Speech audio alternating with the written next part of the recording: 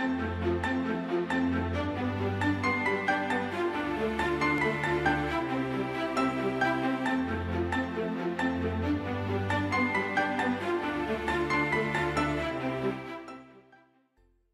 everyone. Welcome back to Business Storytelling with Mушin-Македонский. We have a special guest tonight, Geoff Mead, amazing expert on storytelling and leadership, author of Coming Home to Story and the book I Know You by, Geoff, which is Telling the Story, the Heart and Soul of Successful Leadership.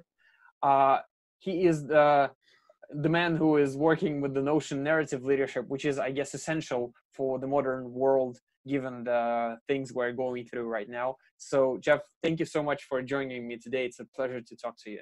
Thank you for inviting me. I'm looking forward to it. Great. So, Geoff, as a starters, can you tell me about what leadership means to you? Like, are the leaders born, or you can become one? What's your views on this highly liked topic today? I often say to people that I'm not very interested in leadership.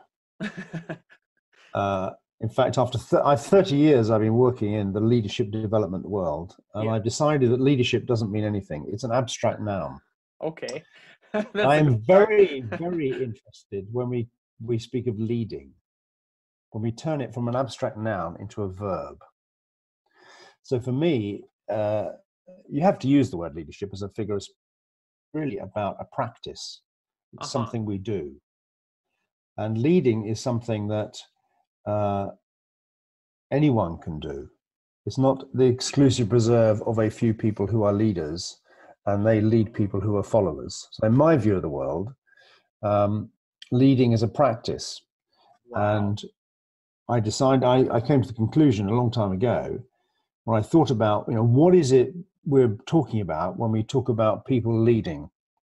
I think there are lots of aspects, but one of them, I think, a significant aspect, very significant, is that when we're leading, trying to make meaning. We're trying to make meaning in complex, sometimes difficult circumstances with other people, sometimes for other people. And when I bumped into storytelling some 20 odd years ago, I had this kind of insight, or this realization that actually story is the primary way that humans as a species, not as a culture, it's completely ubiquitous, it's everywhere in the world. As a species, story is the primary way. It's how we give meaning and significance to our lives. So if we're leading, if we're trying to make sense and share that sense making, then I think people who have the job of being a leader, who are called leaders, have a particular responsibility to understand how stories work and to use them responsibly. Great. Does that make sense? Yes. you just led me to it, pun intended. And I love it that you view leadership as something that everyone can do. And I love this notion by Simon Sinek, who says a leader is someone who just has a follower. So basically everyone can become a leader. And I love how you focus on the leading. It's a different aspect. Great. Yeah. So you've mentioned that it was 20 some years ago, and my next question really fits this quite well. Did you have some kind of aha moment when you came to the idea that storytelling and leadership are I did. I did. Yes, I did. It was very strange. I've had a prior career to my current one. Currently, I work as an academic and as a teacher, as a consultant, as a writer, and as a storyteller. But I had a 30-year career in the United Kingdom Police Service. I was a policeman and a senior policeman, and I ran leadership programs within the police service. That's what I did for several years. Yeah. So I've been very interested in leading and leadership and how you can help people kind of how you can help people lead in a way that is truer to their values and lead thoughtfully. I've been thinking about that and trying to practice that work for many years. And I went to a conference in, I think it was 1996. It was sort of mid-late 90s. It was a technical conference. It was about complexity theory and organizational development. It was a three-day event. And on the second night, the organizers had arranged for 2 professional storytellers, performers, to come in and tell traditional stories. Mm-hmm. And I had no interest whatsoever in going. I thought, stories, this is for kids. I'm grown up. So I went to the bar. I went to the bar, and not for the first or the last time, found myself the only person there. And I ordered my glass of wine, and I said to the barman, "Where is everyone?" And he said, "Well, they're next door in the lounge waiting for the storytelling." So I thought, oh God, well, there's nothing else to do. I'd better go. So I went into this room, and there were armchairs and sofas, and it was quite crowded with people from the conference, and there wasn't quite enough room. So people were sitting on the floor, leaning against armchairs. It looked like play school. It looked like kindergarten. Getting ready for the story. And I was pretty cynical about it. I thought, one would be, really. I was. And I sat there, and I was expecting, as I looked around, other people to be kind of, a bit cynical too. But there wasn't. There was a kind of warmth in the room. Yeah. And then 2 guys, both of whom I came to know very well subsequently, middle-aged guys, ex-hippies, like myself, actually. Stood up, and one of them began to tell a traditional story. Uh-huh. And I do mention it in telling the story in the book. It was from a tradition of Buddhist stories about the reincarnation of the Buddha in the form of a deer. And suddenly, within 30 seconds, a minute, I found myself, against my better judgment, kind of leaning forward on the seat, thinking, what's going to happen now? What's happening next?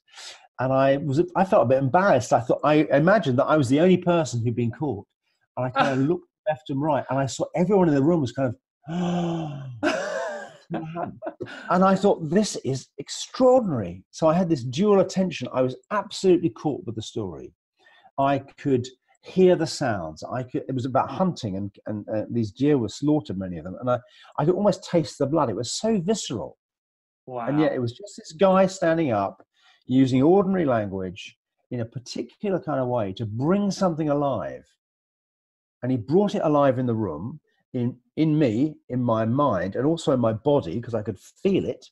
Yeah. And in the minds and hearts and bodies of the other people in the room. So we were kind of connecting to the story and the storyteller, but we also kind of connected as a temporary community. Something brought us together as we sat in and listened to this story. And I thought, this is extraordinary. This is amazing. And as the evening went on, and there were maybe half a dozen stories, I loved them. I just kind of fell in love with storytelling. And in fact, at the end of the evening, I couldn't wait to applaud. I rushed up to them, and this guy, whose name is Ashley Ramsden, who became my teacher, I kind of grabbed hold of him. I said, I've got to learn how to do this. But very early on, I thought, wow, I had myself been, a senior policeman. I'd been in leadership roles. I had, had to kind of rally the troops. I'd been addressing communities. I knew what it was to stand up and try and get the attention and hearts and minds of people.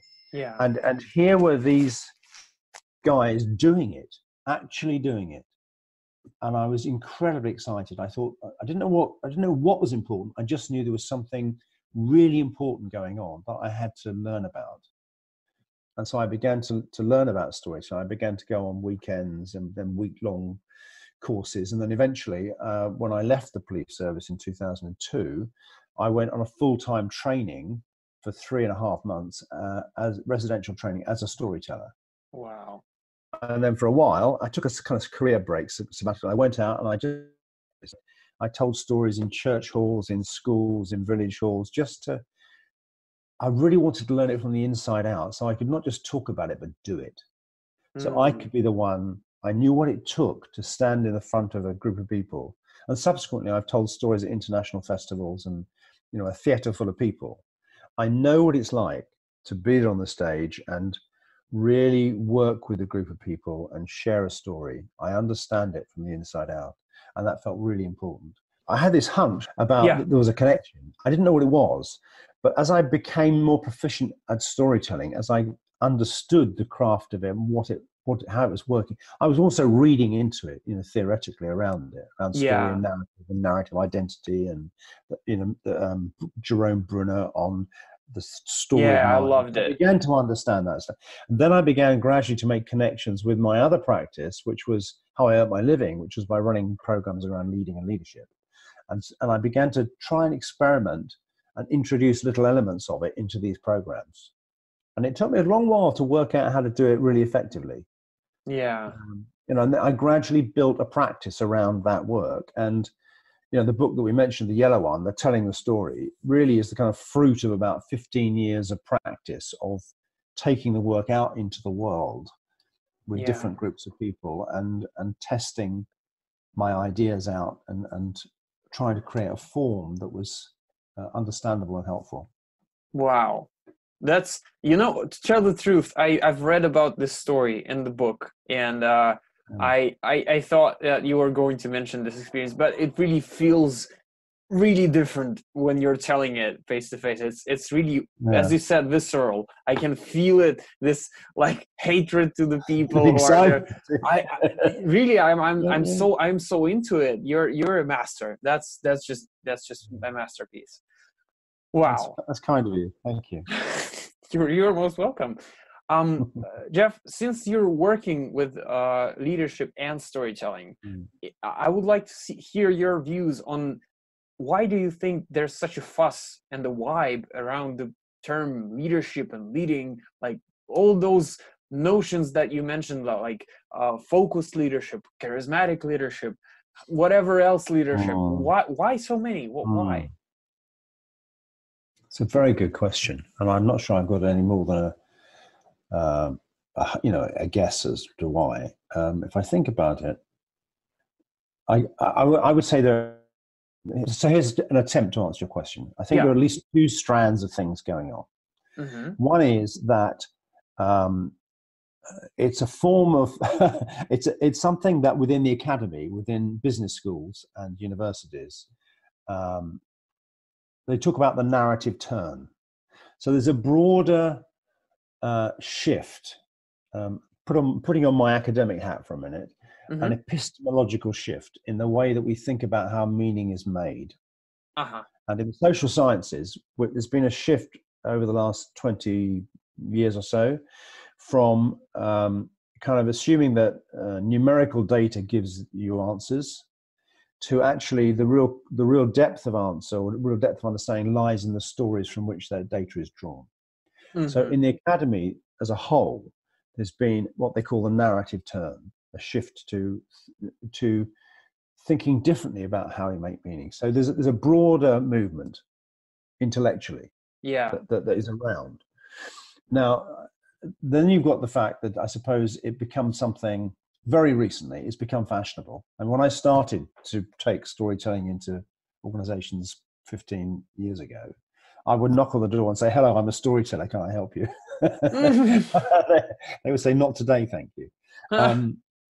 These days there's a demand for storytelling. I'm asked to go in and do things. Now, I think what's the parallel strand is, and I talk about, in telling the story, this notion of story operating at the level of the self and of the community and of the wider world. I think some of the bigger stories through the lenses through which we see the world are breaking down. They're not working. And they worked for a while. There was a post World War II. There was a kind of a period of relative stability. Yeah. And we kind of forgot that the way that we see the world is a construction.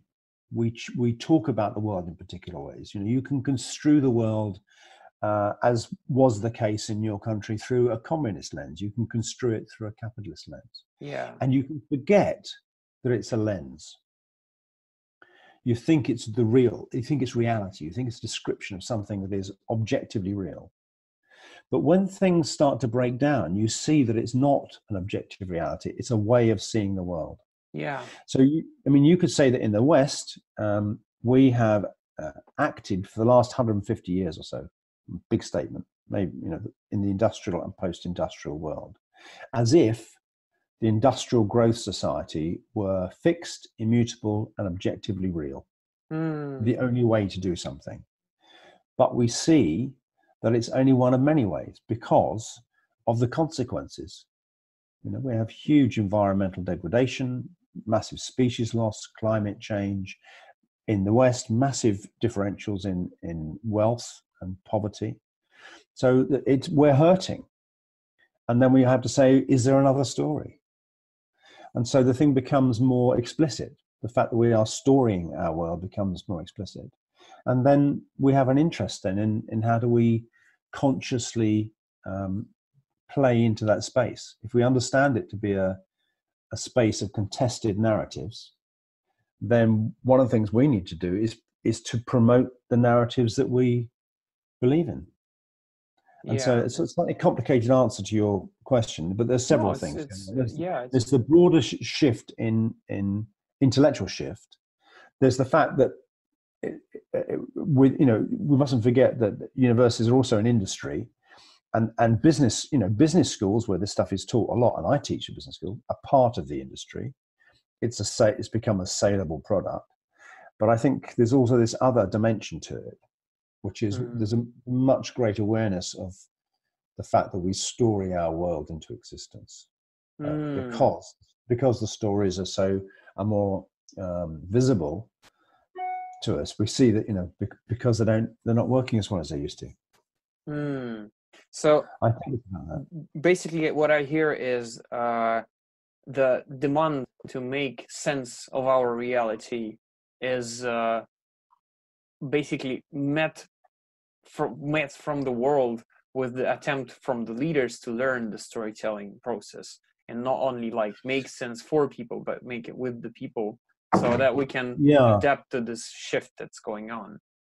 Is that right? Yes, and I think that's right, and I think that's long been the case, but it's not really been visible. We haven't thought of it in that way. Howard Gardner wrote a very good book called Leading Minds. It's old book, you know it? Yeah, and love it. He looks at various historical figures, and you can see how what they're doing is kind of creating a particular story and inviting people to find a place in that story. And he makes the point, I think I got it from him, it's always a contested space. But sometimes some people in those leadership roles kind of name something that is kind of yearned for, and they put it in a way that people can understand, respond to, and it's a kind of story. But I think it wasn't really thought of in those terms at the time. Now we look at it through that narrative lens, you see exactly what's going on. Yeah, after the events are gone. Yeah, we're more conscious of the lens. We've always looked through the lens, and it's like I wear glasses. I forget that I've got them on. And it's like society has had this pair of glasses on called narrative, and has forgotten that it wears them. But now we're interested in the glasses as well as what we see. So that really makes me understand how the global movements such as like the free speech or the anti-racism stuff is going on, because that's just basically people looking at their glasses. That's some the people who are defining the leadership and the leader, they are like on this level, but this stuff we're talking in right now is like something with the meaning, and I love it. Thank you. I think it's ubiquitous. Yeah, it is. It's a very, very very neat word to describe it. And I would love to return to this upper level with the storytelling, because I see now a lot of literature about storytelling, and like Paul Smith, I guess you're familiar. He has his new book out, which is 10x, I guess, 10 stories every leader should tell. And there was this leader with the story, and Stephen Denning had his great leadership through storytelling.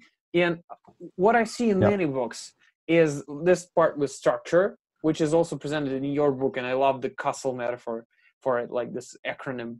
And what other thing I see is that people describe stories for some tasks, like stories for strategy, stories for I don't know, Yeah. change management, stories for vision. And I have a two-sided question. Is that a good thing, or should we just focus on the story itself? That's one part. And a question from a fan of yours from here. What stories should we tell, or are there any, to help our team get through tough times? So two-parted questions. Yeah. So just tease those apart. Those questions. Yeah, let me just give them to you.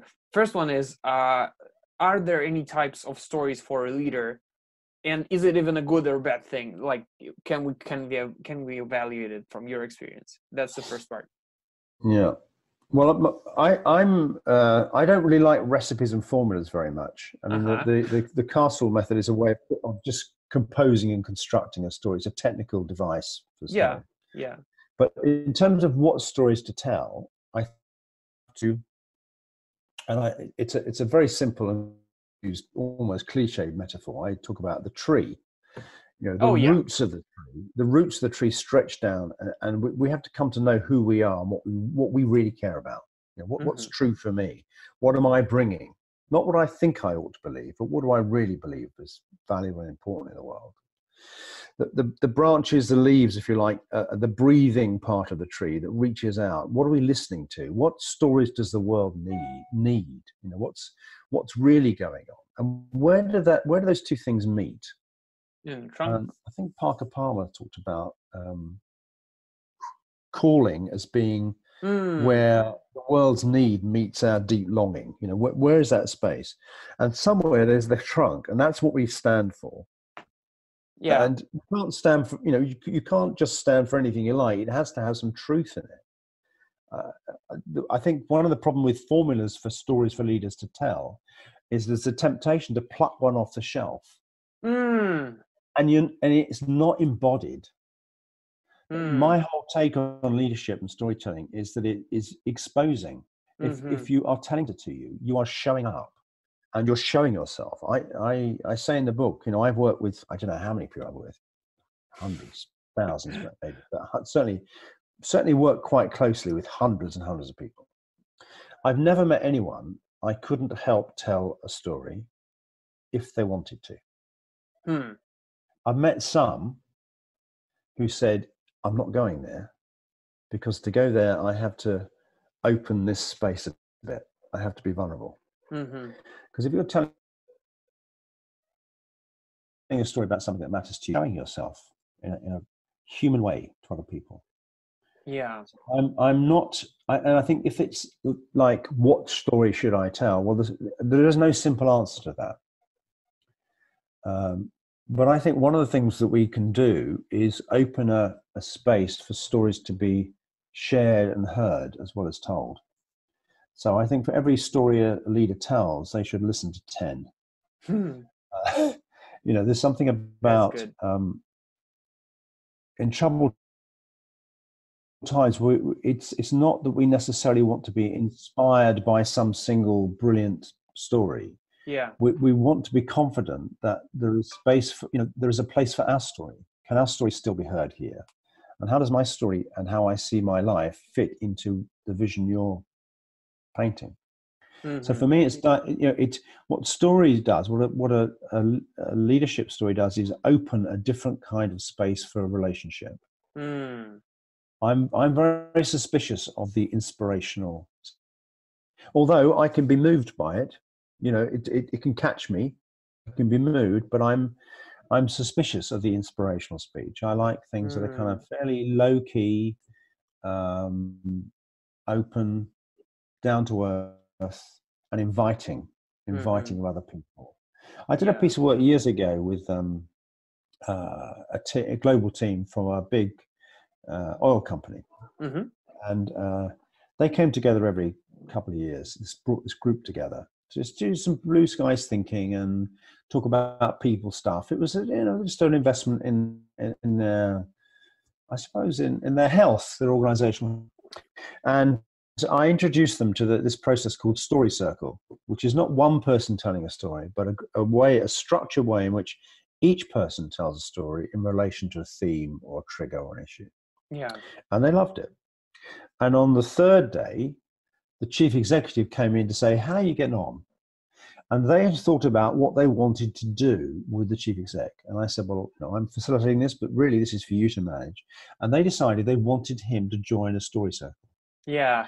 So he said, and they explained the rules and they had the trigger. Each of them, including him, had 3 minutes for the story. And for their 3-minute storytelling, they each listened to another 7 or 8 3-minute stories. And at the end of it, this chief exec said, that was amazing. He said, because I could hear, I could listen.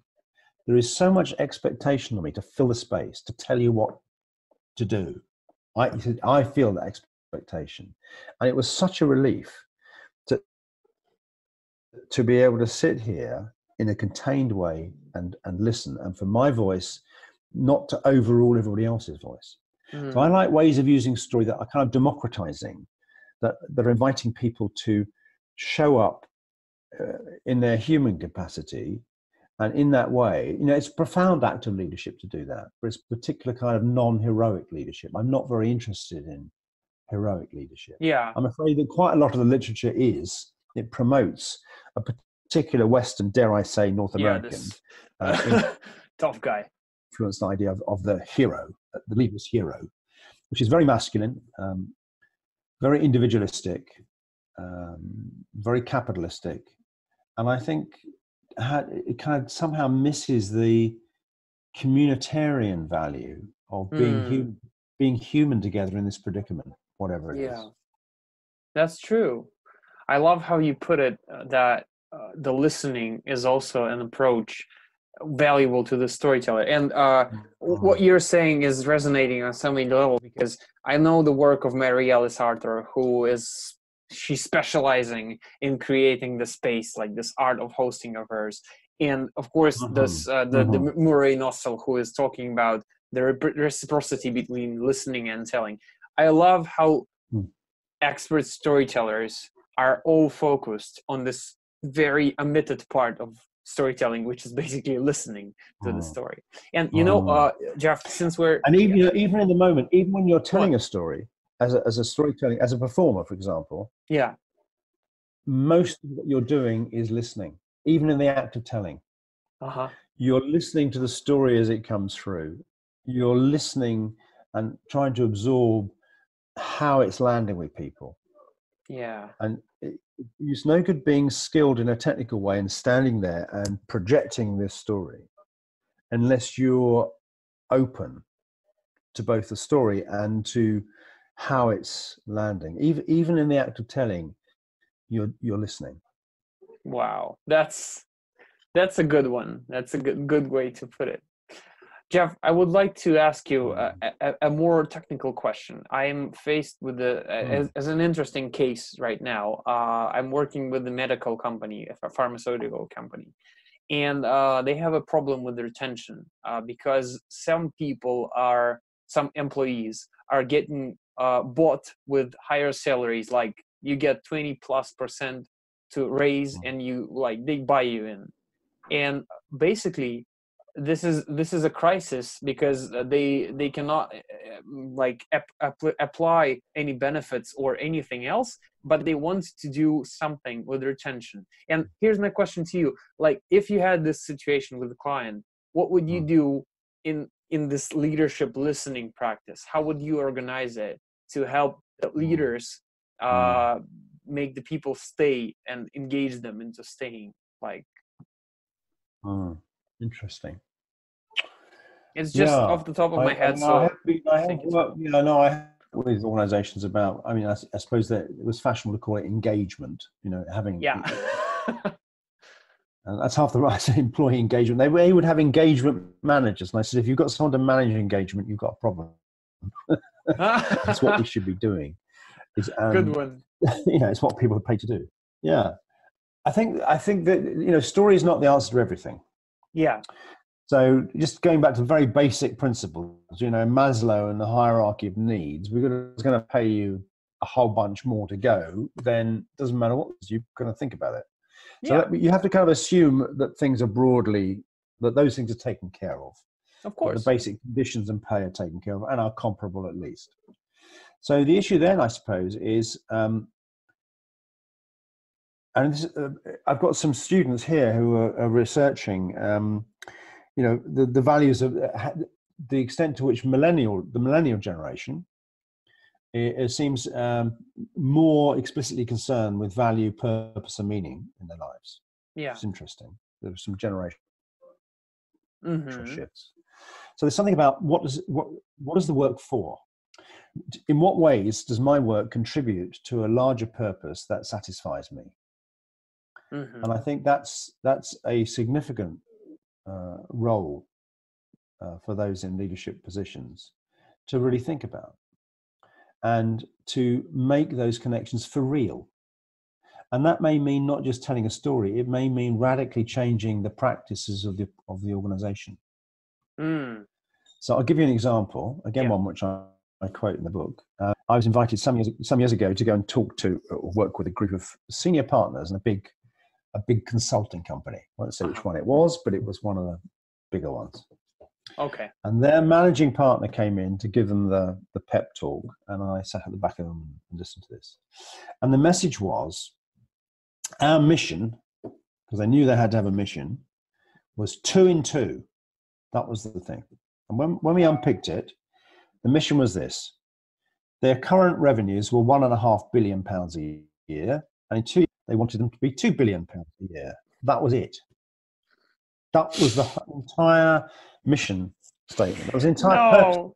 I forgot about this one. Oh my God, this is Isn't so it interesting? Bad. And so when I was talking to the other partners, they, in a sense, they bought into it, but not in a hearts and minds way.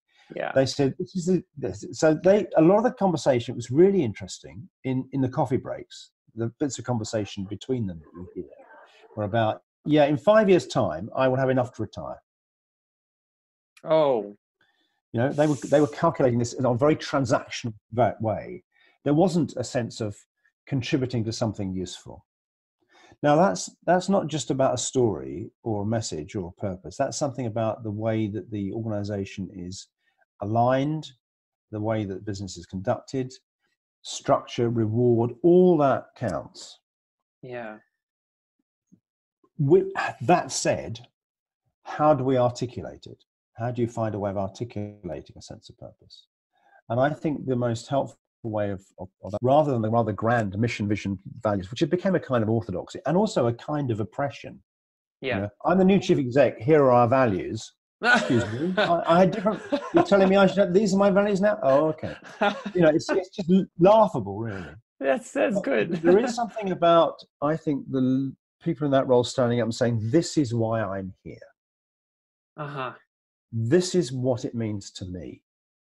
And to find the genuine point of connection. And frankly, if they can't find the genuine point of connection, go away, do something else. I've got no time for that.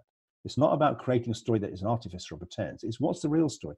So when I've worked with people in that situation, and again, there's a story in telling the story. I tell the story about the guy who was the head of the big HMRC, the tax and revenue place. Oh yeah, David Varney, Yeah. And that was his situation. He needed to be able to say, not what are you here for, but what am I here for? And the work was digging down. The telling of the story was the least difficult part. It was finding it. It was finding a moment he could talk about that was illustrative of the reason he was there. And if you remember from the book, it was, came from a childhood experience where, and he came from a humble background, but walking one day with his father in Docklands in the immediate aftermath in London, in the immediate aftermath of the Second World War, where it was literally a bomb site, craters and rubble. And his father saying to him, one day, David, we will build a country where there are hospitals and schools and roads and facilities for everyone. And him saying, this is why I'm here, because we collect the money that makes that possible. It was so simple, so obviously heartfelt. It was all over this organization in 12 hours, an organization of 100,000 people. Wow. And from not having a clue why this guy was there to, oh, I see, I get it now. And then there's a bit of them that can say, actually, I do something like that. But I think it comes from the example rather than, and it has to be connected to the person. It's not about a clever story. That's spin. And there are folk who do that, but I'm not interested in it. I'm interested in helping people do the hard work to mine down. That's the roots of the tree.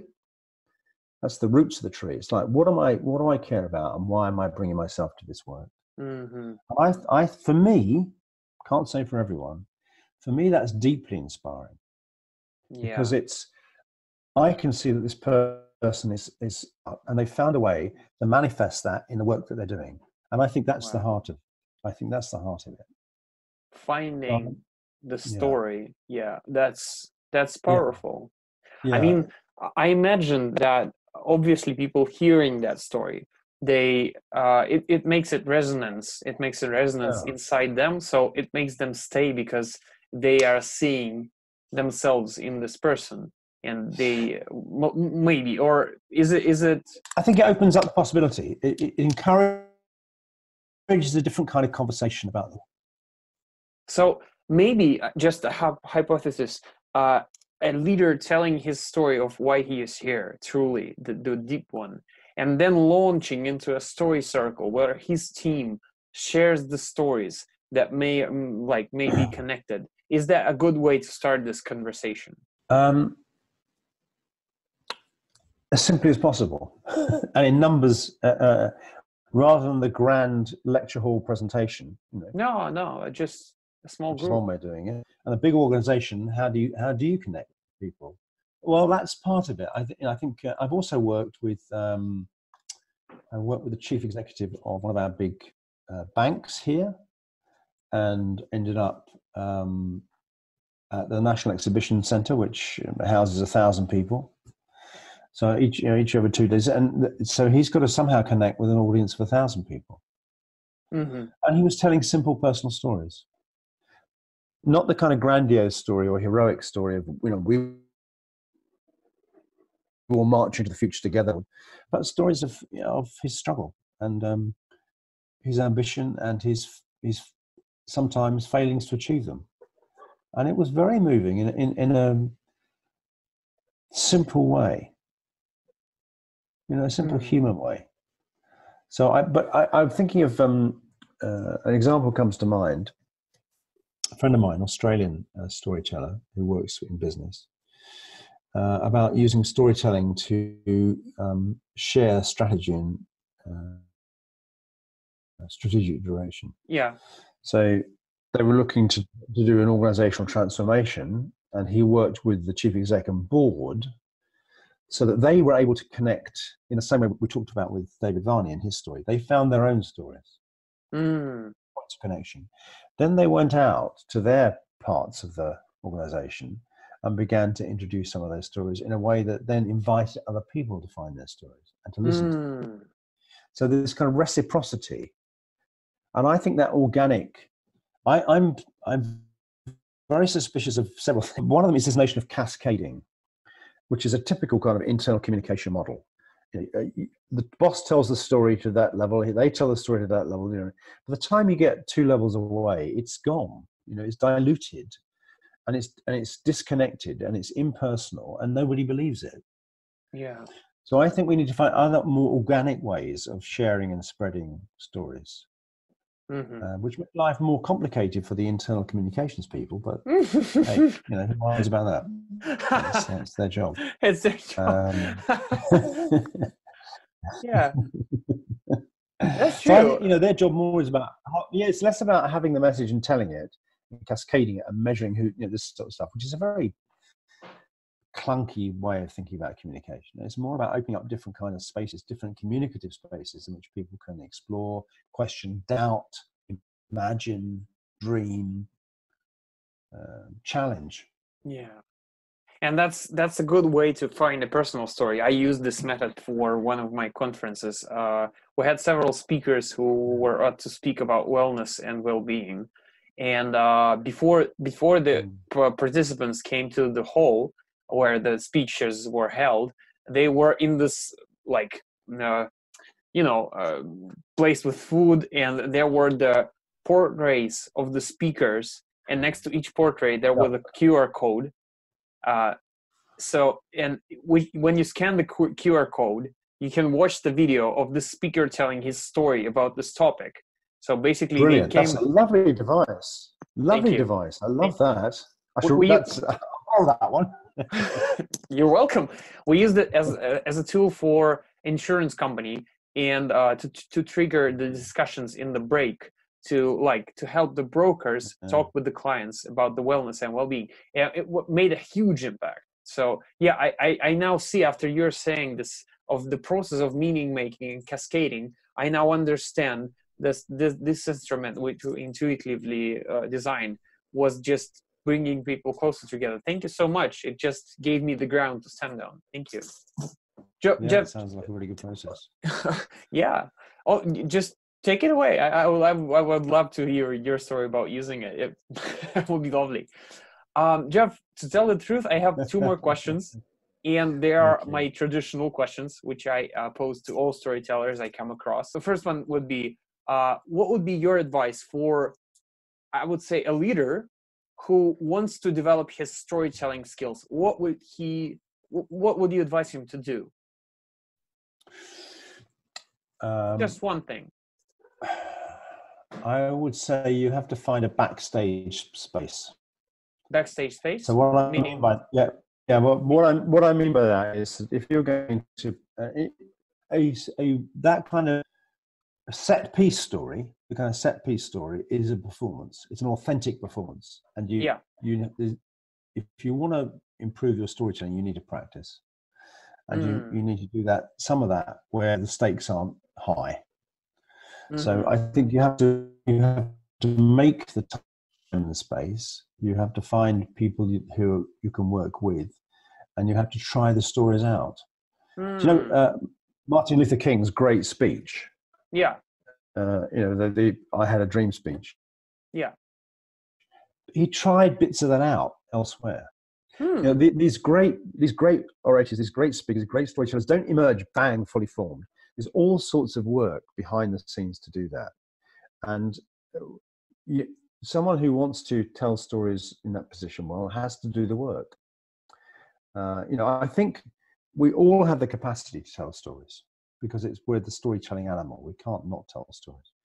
But to learn to do it really well, there's a bit of technique that you can learn. But the best thing of all is to try stories out, rehearse, practice, get some feedback. And then when you tell a story, you have to kind of let all that go and be present with your group. The most important thing is how you show up. Well, I had a great lesson when I was on my storytelling training from this teacher of mine that I talked about, Ashley Ramsden. Every morning when we came into class, he gets to do this exercise. A little bit of story that we knew. We'd stand in a circle, and you imagine that one member across was the audience. We all did this at the same time. And you begin by telling this bit of story, and you'd lean forward physically to the point where you were almost falling forward. And then you would lean back until it almost to the point where you were falling back. And then you'd find your center of gravity, and you tell it from there. And this is both a kind of literal thing, but a metaphorical thing. It's like, if you are, as you're telling the story, if you are leaning forward into the story, you are trying to think what comes next. In other words, you're trying to remember the story and plug it into place. Yeah. If you're leaning backwards metaphorically, you're kind of thinking, what did I just say? Did that sound all right? Was that all right? You're judging the story. Oh, and you have, beautiful. What you need to do is be there with the story, genuinely there with the story. And it's a knack. There's not a way of just saying, this is how you do it. You have to do it and do it and do it. Yeah. Great. And you get this way of being with the story. I remember, that's how you do it, but it does take work and time. And eventually there comes a point where you're not worried that you'll forget the story, because you're not trying to remember the words. You know what the story is. And you know there's no point worrying about what you just said. It's gone. All you can do is be present now with the story, with yourself, and with your audience.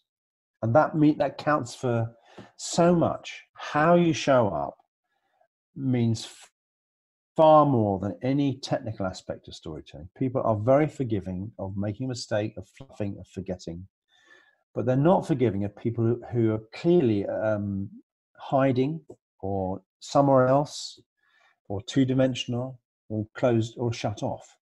Yeah. So show up. How you show up is the most important thing, I'd say. Great. So we have like 2 advices in a row. So Yeah. practice, And practice, yes, and show up. Because the practice enables you to let go of everything. You're not worried. It's not about practicing, remember every word. It's about getting comfortable with the story, trying it out so that you can embellish on your feet. And then you can, when you go in, it's like acting. I happen to know a little bit, not very well, but I know Sir Mark Rylance, who's a great Shakespearean actor. Mm-hmm. And I talked to him one day. I was fascinated. I said, how do you do it, Mark, because I've seen him on stage a dozen times. Yeah. I said, I've seen him with Shakespeare. I said, don't think I could ever be an actor, because I would be telling somebody else's words. They have to be the words in the right order at the right time, exactly right. I said, how do you do that? And it's so fresh. He said, I learn my lines so well that I can forget them. Oh, great. When I'm on stage, the words come out of my mouth as if I'm freshly saying them. Wow. Isn't that brilliant? That's authentic brilliant. Performance. That's letting it all go. It's doing the work, letting it go so you can show up, because you haven't got the baggage of worrying about the story. Wow, that's just an insight for me. This phrase, I love those golden phrases that just include so much with wisdom. Learn the lines until you forget them. Great. Thank you. That's a great answer. Yeah. Okay, Geoff, final question, and my favorite of all, to tell the truth. I want you to finish the phrase, which goes like this. If there was one thing that made a good story into a great story, what would that one thing be? Or that one thing would be? I think you have to find your point of connection with the story. So I don't think it's about, on paper, I couldn't necessarily analyze. I could do lots of technical stuff about what's a good story and constructing story, and there's lots of stuff around that. But in the moment of hearing a story, and I specialize in speaking stories rather than writing them. I can write them, I do write them, but oral storytelling, people standing up and telling a story, is what I'm really interested in. Mm-hmm. The thing that I think makes most difference and enables people to tell their story well, and for it to be a great story or received as a great story, is for the person who's telling it to find their point of connection with it. So a great story moves us, but it will only move us if the person who's telling it can find the place in them that is moved by it. You mean physically, like in the body? I mean in the body, yeah. Find that place, or in their imagination, or in their heart. So I'll give you an example. I tell a story, again, it's in the book. I've told it many, many, many times.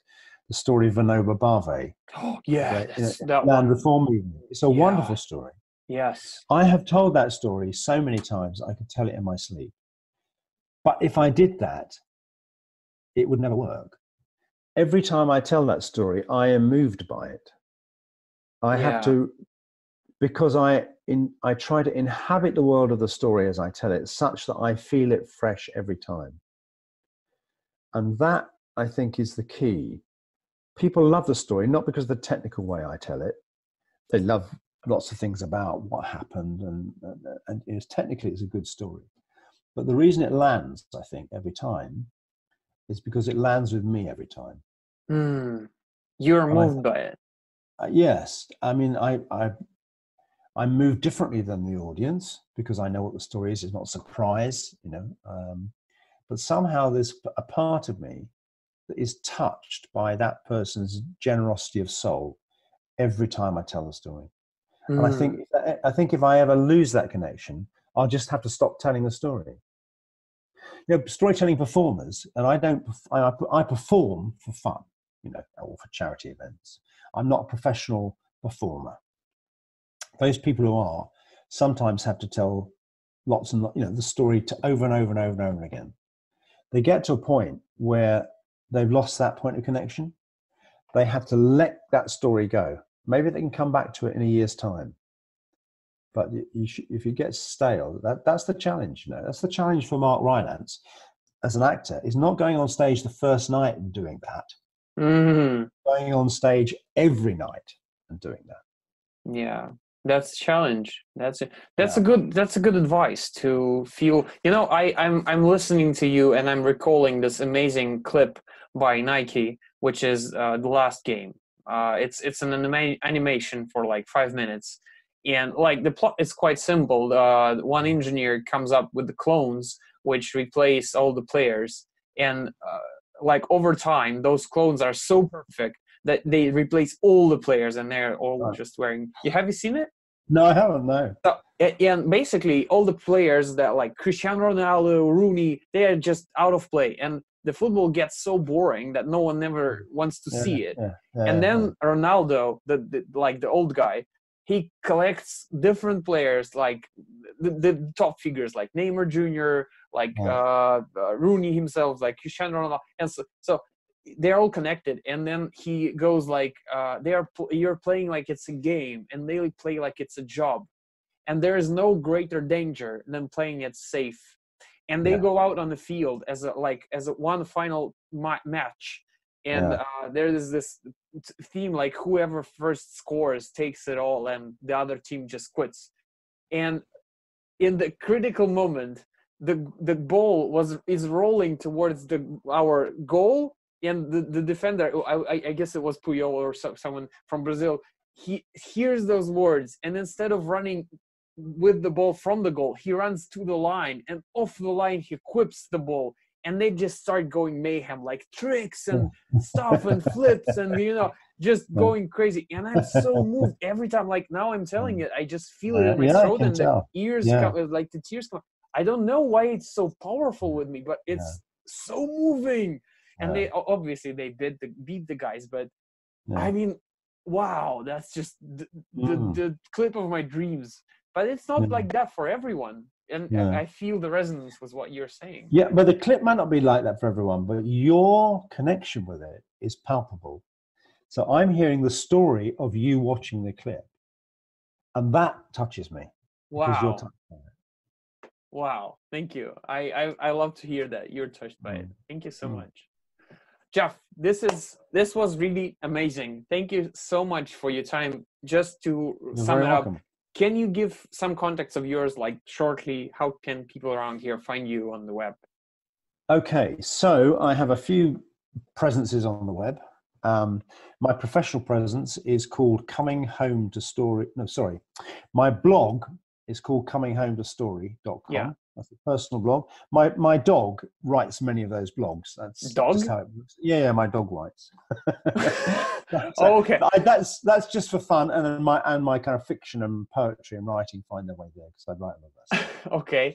My professional blog is called narrativeleadership.com. Okay. That's my business, and it's a kind of virtual consulting group. I have people who work with me, and there's quite a lot of material on there about our approach. I also run a little not-for-profit, and if you're in the UK next year in June, you'd be very welcome to come, because every couple of years we run a small gathering. I won't even call it a conference, of about 30 to 40 people who are interested in this field. And just to kind of develop the field and our thinking in different areas. So we have next year, the theme is Stories That Heal, and that is narrativeleadership.org. Okay, both of them. So yeah, narrativeleadership.com is the professional one. Narrativeleadership.org is the not-for-profit one, and you can contact me through either of those websites. Wow, I just added both of them to my favorites in the Google. So yeah. And if you like stories written by dogs or fiction or poetry or stuff and are curious, then go to Coming Home to Story. Okay, I added it too. So yeah, I'll that's a whole different story. Yeah, that's a whole different story. Okay, Geoff, thank you so much once again for your time, and I wish you all the great stories to come. And do keep in touch, and do send me links to your channel. And if our paths should cross, that would be wonderful. Of course. Thank you so much. Okay. Bye-bye.